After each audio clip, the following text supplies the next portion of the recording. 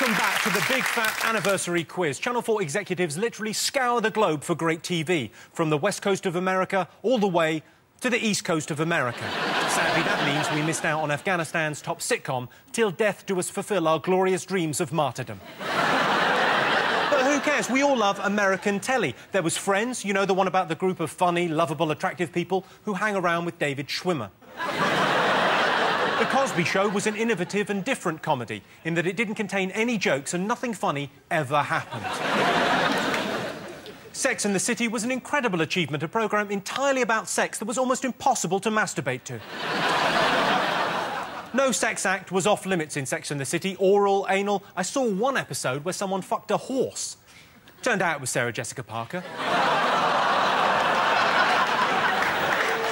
OK, here are some questions about American TV on Channel 4. Right, I've got a picture clue for you first. Here's a sample one. Have a look at this. Wow. Obviously, that is Jimmy Carr. Couldn't be easier. So you're going to have to work one of these out. OK? Oh, OK. Oh, I see, yeah. Can you decipher these pictures to find a memorable quote from an American show? Oh, my Lord. Have you got it, Ayoade? I'm expecting great things from you. Why? Because of your high-level education. Come on. I'm going to continue to disappoint you. That's my aim. OK. Your next question comes courtesy of Quentin Tarantino. Hi, Jimmy. All you avid Channel 4 fans will remember that in 1995, I guest-directed an episode of ER called Motherhood. But can the teams tell me why a 1997 episode called Ambush was in particularly nerve-wracking for the cast and the crew? Was someone else controlling his eyes? Did you put the lines on a disco ball or something? Why was the episode so stressful for the cast and crew of ER that night? I was just about to say that. Well, we'd be fancy wrong, that. which means we'll both be wrong. Did you ever watch ER? I love ER, but because it's so fast and the energy of it is incredible. But a word of warning: never watch ER and then follow it with an episode of Casualty, because you can't cope with that amount of slowdown. It's like taking crack and then an aspirin. So disappointing. I think ER is incredibly... because it's about a hospital. It's about a place where most of us die. If we're lucky, we'll die there rather than in a fireball. I don't want to see it until that's happening to me, really. I don't want to see it for fun in a story about other people who are dying in a way that one day I might. Can I say there used to be a joke in Birmingham? There used to be a joke in Birmingham. You've done very well out of it, Frank. I know. I've reworked it in every form. And it used to be, why has the Queen got so many children? Because she's got ER on her knickers. Right? And in Birmingham, that means ER. If you're watching in Birmingham, that's for you. I think it's interesting that in Birmingham people think that the way sex happens is you strip someone down to their knickers and then read the instructions.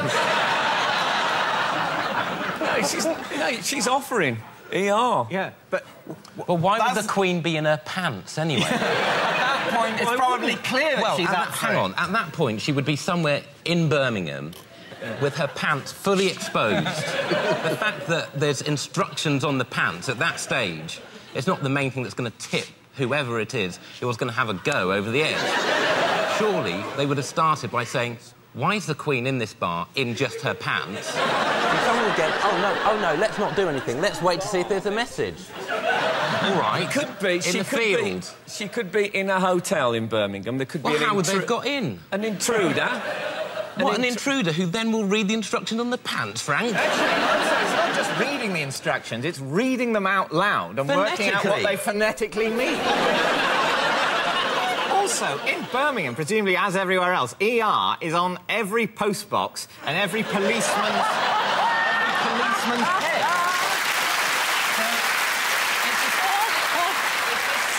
Is this a city where policemen are being repeatedly fucked in the skull by well-meaning strangers?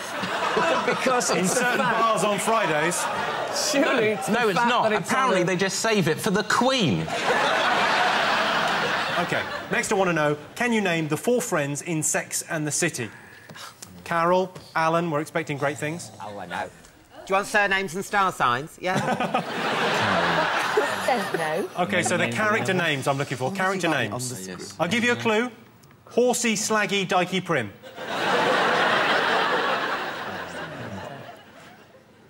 Next. A little photo question. I've slightly enhanced this picture. Can you identify the classic Channel 4 show? What?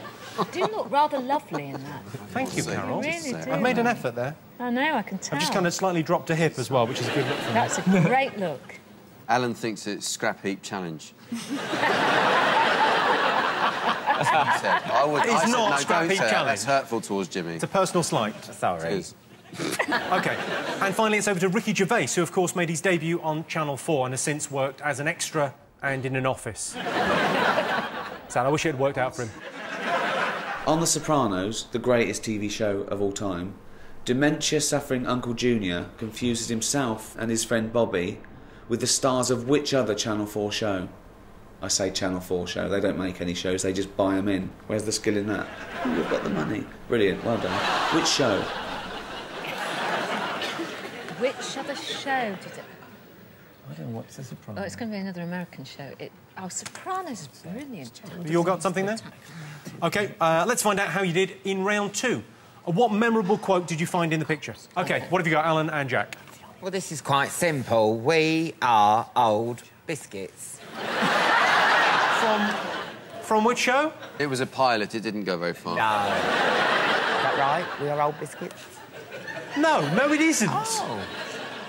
Frank and Carol, what you went with? Can I just say that we've got bottles of things down here, but no glasses, and I think it's very cheapskate, frankly. On Countdown, we always have glasses. Hey, Carol, you're on a detox. What are you doing?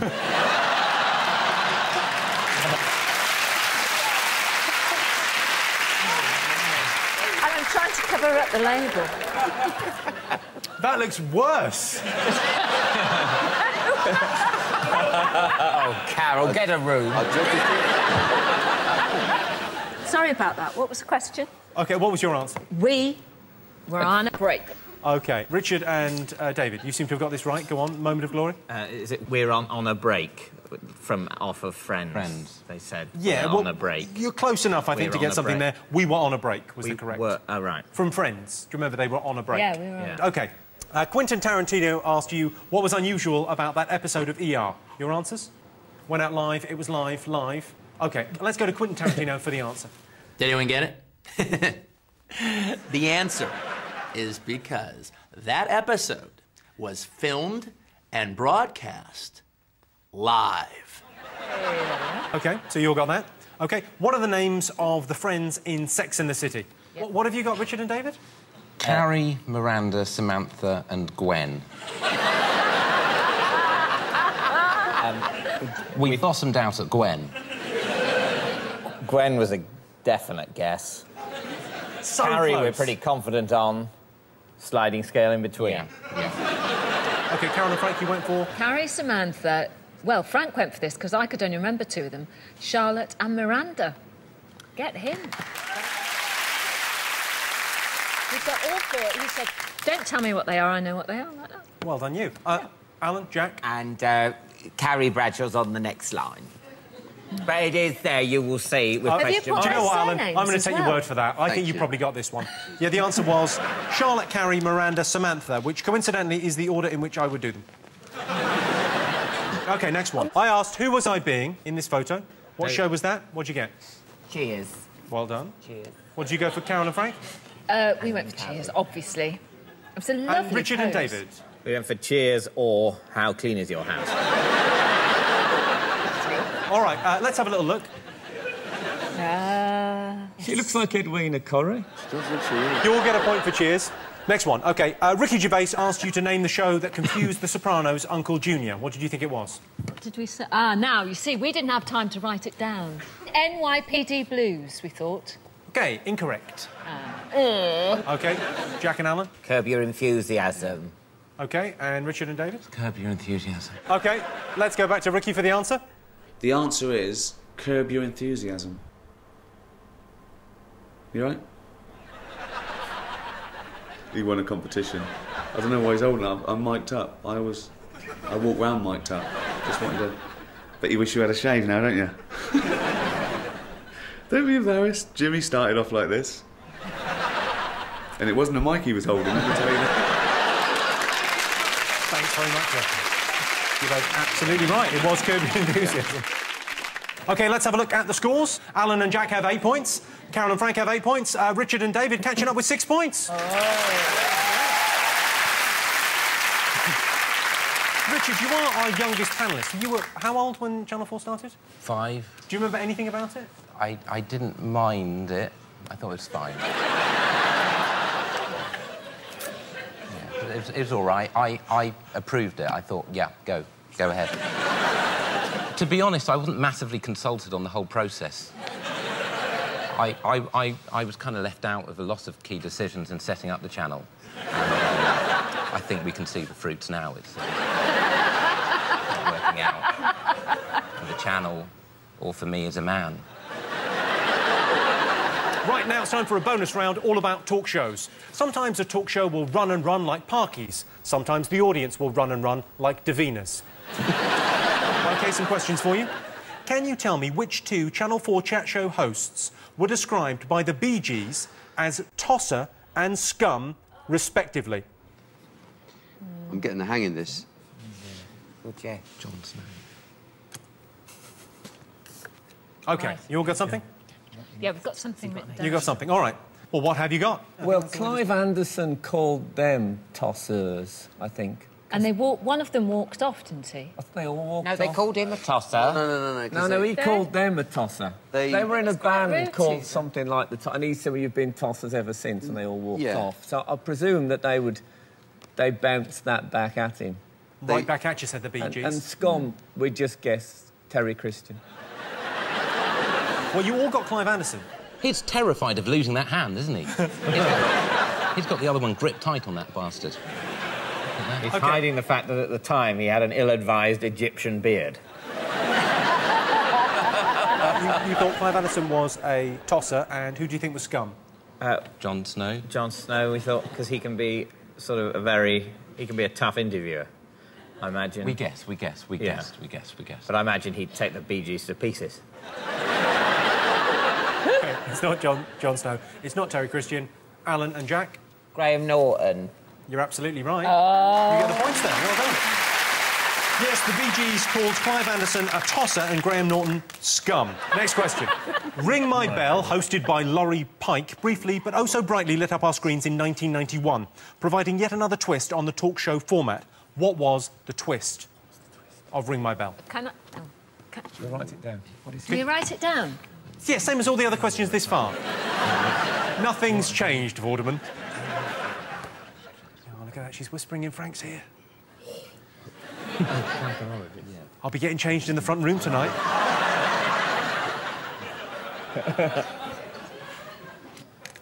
Oh, that new rug, so warm.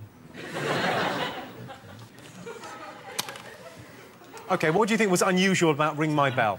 What have you got, David and Richard? Take me through it. It's the first and only campanology-based chat show. It's literally some bell ringers from a church... Finding out what they were doing. Interviewing, maybe... I mean, the Bee Gees didn't get on with them either.